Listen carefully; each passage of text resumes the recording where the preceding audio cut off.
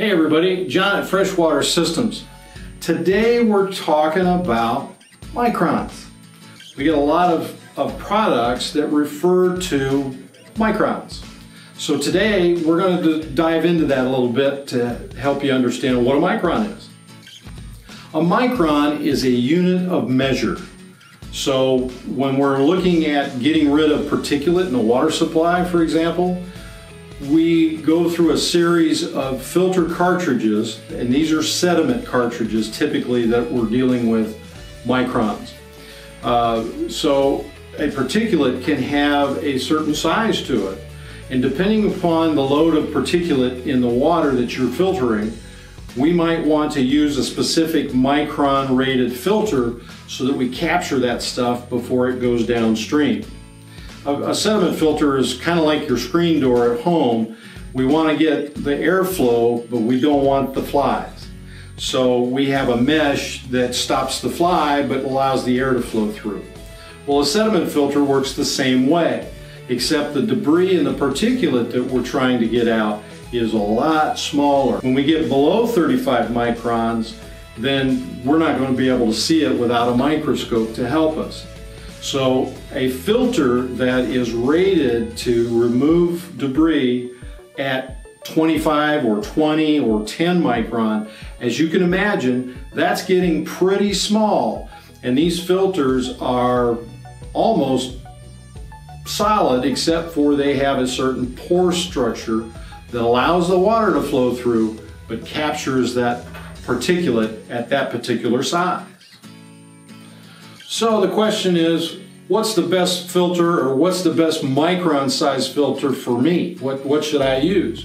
Well, that's going to totally depend on your water supply. If I'm treating well water, typically I'm going to expect some dirt and debris to come out of that well water. Well, I'm going to start maybe with a 20 micron there.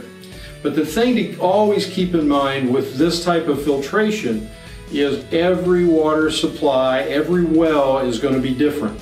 It's going to be different even on a municipal supply.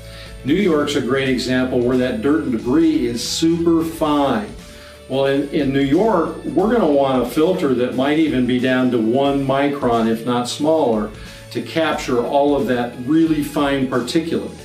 So there's a little bit, it's going to vary from place to place. Another consideration for a micron rated filter is going to be what you're trying to get out of the water.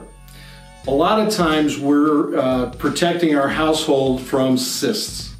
Cysts are parasitic bacteria that can wreak havoc with you and make you very, very sick.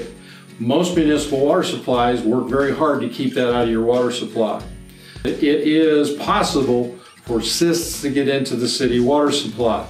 So it's good to have a filter for point of use that is rated for cyst reduction. And that's typically a micron rating of 1 or less. But the filter should also be tested and certified for that cyst reduction. So a question comes up a lot about pressure drop. The pressure drop refers to what pressure is going into the filter versus how much pressure is coming out the filter. And the difference is pressure drop.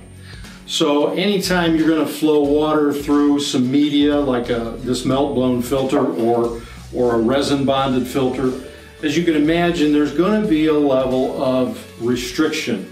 So the water is going to have a little bit of restriction going through the filtration media. Now, from a sediment filter standpoint, that pressure drop is how we determine when it's time to change the filter, because it's collected enough debris that pressure drop has increased. Out of the box, typically there's not a lot of pressure drop through these. When that pressure drop gets bigger, that's a good indication that we've collected enough dirt on the filter that it's now becoming more and more restrictive and we're losing pressure. Another thing to look for in terms of micron rating are the terms nominal and absolute. Most filters are going to be nominal, but you can buy absolute. The difference is nominal would be associated with the word about. So a nominally rated filter will have a plus or minus factor. it will allow a certain percentage of, let's say it's a 5 micron filter, it'll allow a percentage of 5 micron debris through.